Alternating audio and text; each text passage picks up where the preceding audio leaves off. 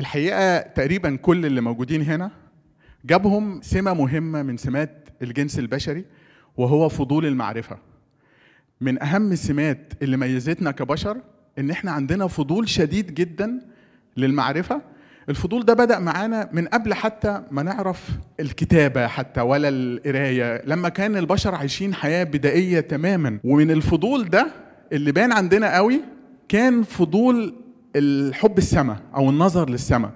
زمان البشر أجدادنا ده على فكرة لحد وقت قريب قوي، يعني عايز أقول لكم لحد مثلا من 50-60 سنة بس كان الجو ما فيش التلوث اللي احنا عايشينه دلوقتي، ما كانش فيه الأضواء الكتيرة اللي احنا بنستخدمها في حضارتنا الحديثة دلوقتي. فكان الليل رائع جدا جدا، بنقعد بالليل، طبعا ما فيش كهرباء أصلا في معظم مناطق العالم، وبالتالي الناس بالليل تسليتها إيه؟ تخيلوا ما فيش كهرباء، يعني ما فيش تلفزيون، يعني ما فيش إنترنت، يعني ما فيش كل تسليته بالليل إنه يقعد يتفرج على السماء الجميلة الرائعة. وطبعا أهم سؤال سأله لنفسه وكان فضوله ليه قوي هو إيه الدبان اللي منور في السجادة الزرقاء اللي فوق دي؟ وقعد الإنسان فترة طويلة جدا عمال يدور هو إيه ده؟ إيه النقط المنورة اللامعة اللي موجودة في سماء الليل؟ طبعا احنا عايشين دلوقتي في الحياة الحديثة في المدن اللي مليانة تلوث ما بنشوفش الكلام الجمال ده. لو حد طلع للصحراء بات ليلة بس في الصحراء هيشوف قد ايه السماء فعلا بتشد، وفعلا ما بتقدرش تسيبها وتنام. مثلا احنا لما بنبيت في الصحراء فعلا الواحد مبقاش ليه نفس ينام. الشكل ده اللي الانسان البدائي تخيل ان دي مجرد قبة فوق الارض اللي احنا عايشين عليها ومحطوط عليها نقط منورة، ولأن الحاجة دي فوق وعالية وبعيدة عن إيديه فبدأ ينسج عليها الأساطير، وفي الغالب الأساطير دي ارتبطت بحاجة قوة أعلى منه، فبقت دي شبهها بأن دي آلهة أو مرتبطة بالآلهة، وأن دي اللي بتتحكم في مصايرنا، وأن دي حاجة أكبر وأقوى مننا. وبدأ ينسج عليها الأساطير في الحضارات المختلفة بأشكال مختلفة أو بثقافات مختلفة. وبعدين مع التطور العلمي الحديث اللي احنا وصلنا له بدأنا نعرف معلومات أكتر، وبدأنا ندرك الكون أكتر. بدأنا نعرف إن النقط المنورة دي في السماء مثلا معظمها نجوم أو شموس زي الشمس بتاعتنا، وإن كل شمس من دول حواليهم الكواكب بتاعتها، وإن الكون لا نهائي، احنا مش مجرد قبة كده بتحيط بينا ومرسوم عليها أو منور فيها شوية لمبات كده نقط منورة، لا، ده كون لا نهائي بأبعاد خيالية وبعدد من الأجرام السماوية كبير جدا، وإحنا مجرد فسفوسة صغيرة، ذرة صغيرة في الكون ده، كوكب بيدور حوالين نجم رئيسي وكمان حوالينا كواكب. لما بدأ الإنسان يتطلع لده، الأول كنا بنستقبل المعلومة بالتلسكوبس وبالأجهزة المختلفة عشان نحاول نفهم إيه ده، وبعدين الطموح وشغف المعرفة لما زاد بدأنا عايزين نروح لده، عايزين نطلع بره حدود الأرض بتاعتنا ونروح إلى أماكن مختلفة، لحد ما نجح الإنسان إنه يحقق ده. سنة 69 لأول مرة كان بشر ينزل على جرم سماوي تاني وهو القمر. فاكرين قصة القمر طبعا اللي هي لسه في ناس بتشكك فيها لحد النهاردة، كل الكلام ده غير علمي عشان بس نبقى عارفين. ووصل الإنسان للقمر، وبعد كده رحلات الفضاء تطورت وتوسعت جدا، ويمكن وصلنا دلوقتي لنهاية المجموعة الشمسية ولكن بدون بشر، بس مسبارات بتطلع، لأن احتياج البشر الحقيقة كتير شوية. يعني عشان أبعد كائن حي يسافر في الفضاء احنا في احتياجات كتيرة لينا اعتدنا عليها أو حياتنا محتاجاها موجودة على الأرض ولكن مش موجودة في الفضاء. والاحتياجات دي منها حاجات احنا عارفينها مباشرة زي المية، الأكل، الشرب، التنفس. كل ده أول ما أسأل أي طفل صغير هيقول لي لازم هواء ومية وأكل عشان نقدر نعيش فترات طويلة. وفي حاجات هنعدي عليها النهاردة كده، نكتشف حاجات احنا مش متخيلين ان نقصها ممكن يأثر فينا أو ممكن يضايقنا. طبعا أول ديستنيشن أو أول تارجت بعد القمر كنا بنفكر فيه كان هو كوكب المريخ. ايه المشاكل اللي ممكن تقابلنا لو انا عايز اروح المريخ بحياه، ببشر، ابعت بشر للمريخ ويعيشوا على المريخ؟ ايه المشاكل اللي ممكن تقابلنا؟ عندنا نوعين من المشاكل الرئيسيه. نوع في الطريق للمريخ، احنا هنسافر لمسافه، والمسافات دي على فكره بتاخد وقت. زي ما احنا شايفين كده، انا ما بقدرش اطلع للمريخ في خط مستقيم. ليه؟ لو طلعت في خط مستقيم انا همشي مباشرة عكس اتجاه الجاذبية الشمسية، ده محتاج طاقة هائلة جدا. فاحنا بنعمل ايه؟ بنمشي في مدار كأننا بناخد مدار حوالين الشمس. مش الارض بتلف حوالين الشمس بالجرافيتي والمريخ بيلف بالجرافيتي؟ فاحنا بناخد المسبار اللي بيطلع بياخد مدار كأنه بقى مدار حوالين الشمس، بس بدل ما يبقى مدار ثابت بعده ثابت، بيبدأ يوسع شوية شوية شوية شوية لحد ما يقابل المريخ، والمريخ نفسه بيلف والأرض نفسها بتتحرك. فتخيلوا الدقة اللي محتاجين نعملها. كأنه في حد كان بيشبه كده، بيقول كأن في رصاصة طايرة وأنا بنشن عليها برصاصة وعايزها تيجي فيها. انتوا متخيلين تتعمل ازاي؟ ده أنا لازم أعرف سرعة الرصاصة دي ومسارها، واللي طالع من عندي بادئ بسرعة قد ايه ومساره يمشي ازاي، عشان بعد قد ايه يوصل يقابل ده. فتخيلوا عشان ناخد مسار كبير زي ده، الرحلة للمريخ بتستغرق مننا حاليا في حدود التكنولوجيا الحالية بتاعت البشر حوالي 8 شهور. 8 شهور يعني انا هقعد البشر، عايز كل واحد منكم يتخيل انه هيقعد في اوضة كده 2 متر في 2 متر 8 شهور. ما بيشوفش حد غير الاثنين ثلاثة اللي معاه في الرحلة، بيتواصل باللاسلكي بنسبة تأخير. يعني تخيلوا لما حد بيبعت لحد رسالة النهاردة وما بيردش عليه، انت فين؟ ما بتردش عليا ليه؟ اصلا لو انا وصلت عند المريخ وببعت رسالة للأرض، الرسالة تاخد حوالي ربع ساعة لحد ما توصل للأرض. يعني اقول كده صباح الخير، استنى ربع ساعة توصل للأرض، وبعدين هو يرد فتاخد ربع ساعة تاني عشان توصل للمريخ، عشان بس يقول لي صباح الخير خدنا نص ساعة.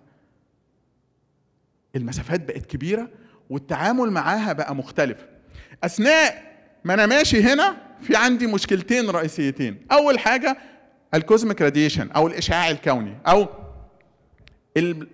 الإشعاع الضار اللي بالأساس جاي من الشمس. الشمس بتاعتنا دي هي عبارة عن مفاعل نووي ضخم جدا بيحصل فيه اندماج نووي وبيطلع الطاقة الهائلة دي. التفاعل النووي ده بيطلع شوية مواد ضارة كتير جدا. أولا بيطلع إشعاع ضار زي أشعة جاما والأشعة فوق بنفسجية وكده، أشعة إكس وأشعة فوق بنفسجية. ثانيا بيطلع تشارجد بارتكلز أو جسيمات مشحونة اللي هي جسيمات دون الذرية زي البروتونز والإلكترونز. كل ده بيطلع من الشمس. الله، طب وإحنا هنا على الأرض إيه اللي بيحميها منها؟ بيحمينا منها حاجتين.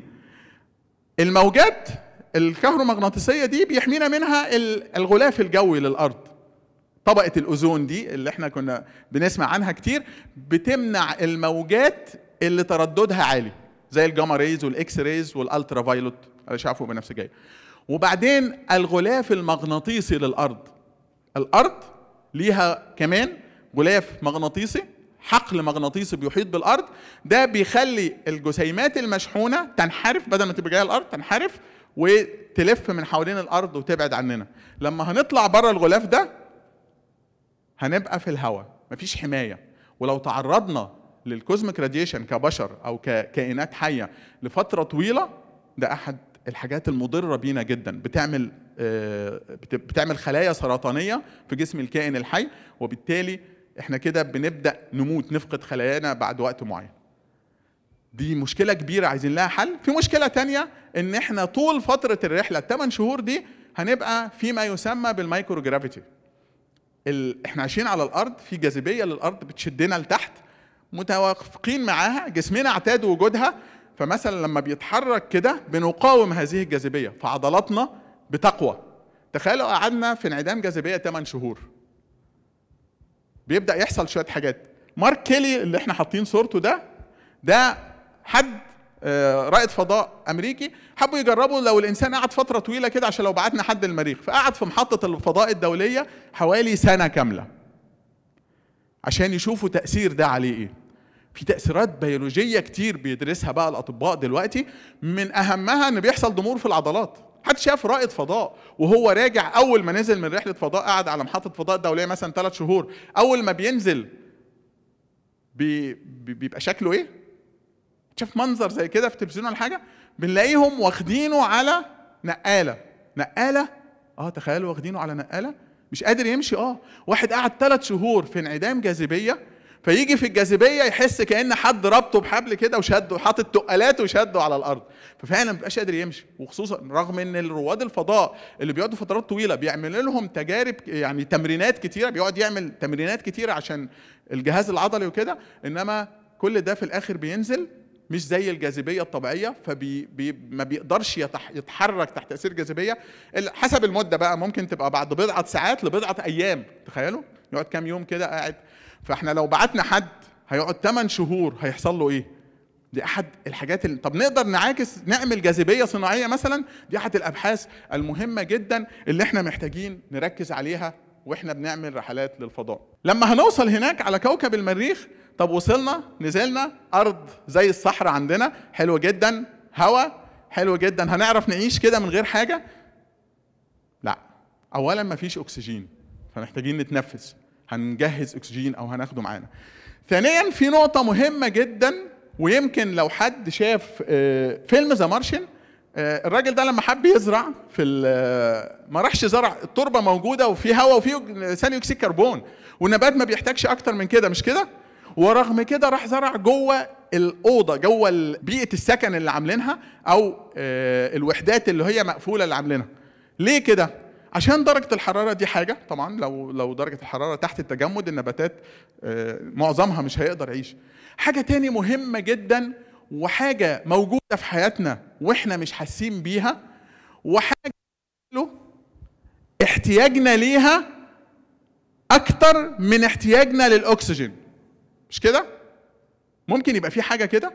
لو سالت اي واحد انت ممكن ايه اكتر حاجه ما تقدرش تستغنى عنها، تموت لو ما استغنيت عنها؟ اقول لك الاكسجين.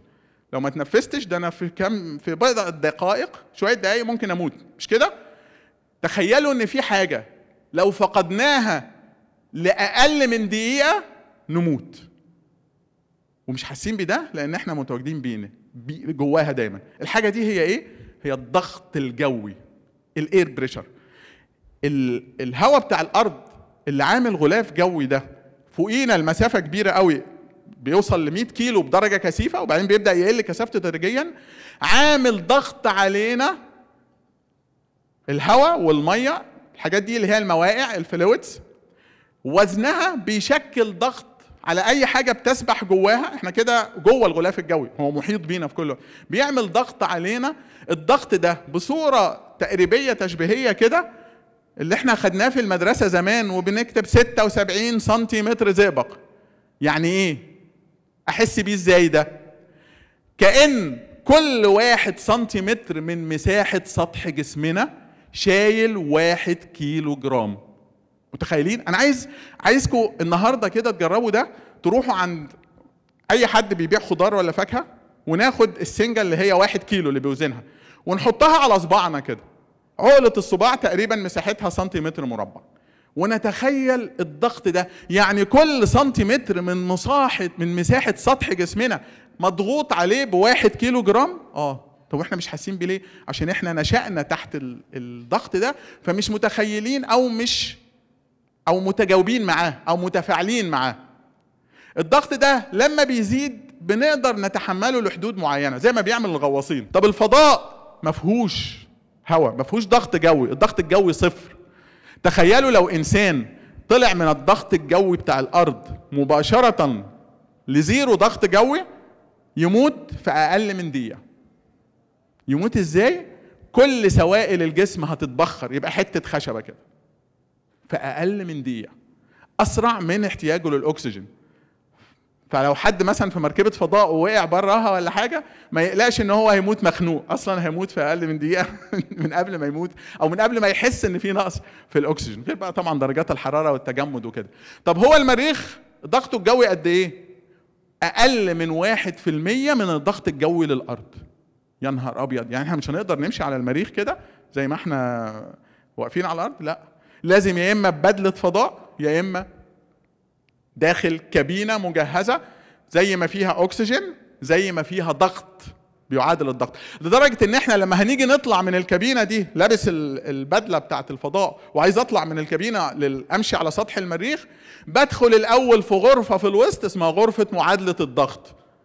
اطلع جوه الغرفه دي ضغطها زي الضغط الخارجي، وبعدين البس البدله فيها واروح قافل عن الكابينه الرئيسيه، وينزل الضغط فيها لحد ما يساوي الضغط الخارجي وبعدين يفتح. عارفين لو فتح الباب وهو من غير ما يعمل معادله الضغط، اولا كل حاجه جوه الكابينه هتطير للخارج، هتتحرك من الضغط الاكثر للضغط الاقل، تتشفط لبره كده. ثانيا هيحصل تعرض لفقدان الضغط مره واحده، لو هو مش لابس بدله الفضاء يموت في اقل من دقيقه. فتخيلوا دي حاجه احنا اصلا ما كناش عاملين حساب كده. ده احنا محتاجين الضغط الجوي ده اللي هو بقى طب هنعمله ازاي؟ طب انا الاكسجين ممكن اجيبه من ثاني اكسيد الكربون، مش كده؟ خدت بشكل كيميائي، الكيميائيين بسهوله جدا هقدر استخلص اكسجين من ثاني اكسيد الكربون. اولا الموضوع صعب، ثانيا محتاج فتره زمنيه طويله قد تصل لو هعملها بعمليات تدريجيه. ده كوكب، انا مش بتكلم ان انا هزود كثافه الغلاف الجوي لمدينه القاهره مثلا، ده انا بتكلم على كوكب كامل يساوي تقريبا ربع حجم كوكب الارض. فالموضوع محتاج يعني شغل كتير قوي. او هنفضل بقى على المريخ دايما اي حركه خارج على سطح المريخ لابسين البدل بتاعه الفضاء وقاعدين محبوسين جوه البدل بتاعه الفضاء. ورغم كده في تجربه معموله ان احنا هنروح نودي بشر للمريخ، محطوط تقريبا دلوقتي ان احنا يوصلوا سنه 2026. تخيلوا البشر دول اللي هم اول تجربه هتروح، من اهم الحاجات ان احنا مش هنعرف نرجعهم. يعني رايحين وان واي تريب، هنروح ننزلهم على المريخ، انتوا مش هنعرف نجيبكم في حدود التكنولوجيا بتاعتنا الحاليه. ليه الكلام ده؟ انتوا خايلين عشان اطلع من المريخ تاني انا محتاج طاقه قد ايه، ومحتاج منصه. تخيلوا الصاروخ اللي بيطلع من الارض بس يطلع قمر صناعي تقريبا 80% من كتلته الوقود اللي بيطلع بيه. انا عشان اطلع بره جاذبيه كوكب محتاج طاقه هائله جدا، ومحتاج منصه اطلاق، ومحتاج كل الكلام ده. هروح اوديه لحد المريخ ازاي؟ ده كتل رهيبه جدا. فاول تجربه هتطلع ناس للمريخ هيبقى وان واي تريب، احنا هنوديكم وننزلكم ونديكم مقومات الحياه وازاي تعيشوا، وعيشوا بقى لحد ما نعرف نتواصل معاكم تاني. التجربه دي طلبوا ليها متطوعين. تخيلوا على مستوى الكره الارضيه تقدم مئات الالاف للتطوع، وان واي تريب ومش هيرجع تاني. عملوا لهم اختبارات، صفوهم على 100 واحد جاهزين تماما انهم يطلعوا في اي وقت. ساعة ما تحدد ميعاد الرحلة، أكثر 4 جاهزية هيطلعوا في أول رحلة، وبعدين هيطلعوا على دفعات 4 منهم 1 مصري، منهم 2 عرب، 1 مصري وواحدة عراقية، مختارين من ضمن ال100 اللي هيروحوا للمريخ وان واي تريب في بيئة صعبة جدا علينا، مختلفة جدا عننا، بيئة معلومة لينا بنسبة معينة، ولكن لسه فيها الكثير من المجهول وفيها الكثير من المعوقات. لكن هو ده الإنسان، هو ده فضول المعرفة والطموح، إن هو دايما يتطور ودايما يستكشف أكتر، ودايما يروح يسبر أغوار أكثر عمقا من الكون بتاعنا. كل ما يبقى عندنا الفضول المعرفي ده والطموح لأن احنا نحقق المزيد، كل ما هنقدر نطلع بره حدودنا اللي احنا رسمناها لنفسنا الأول، ونحقق أهداف وغايات أكبر بكتير جدا. ما تسيبوش طموحكم في أي وقت ولا فضولكم للمعرفة. شكرا.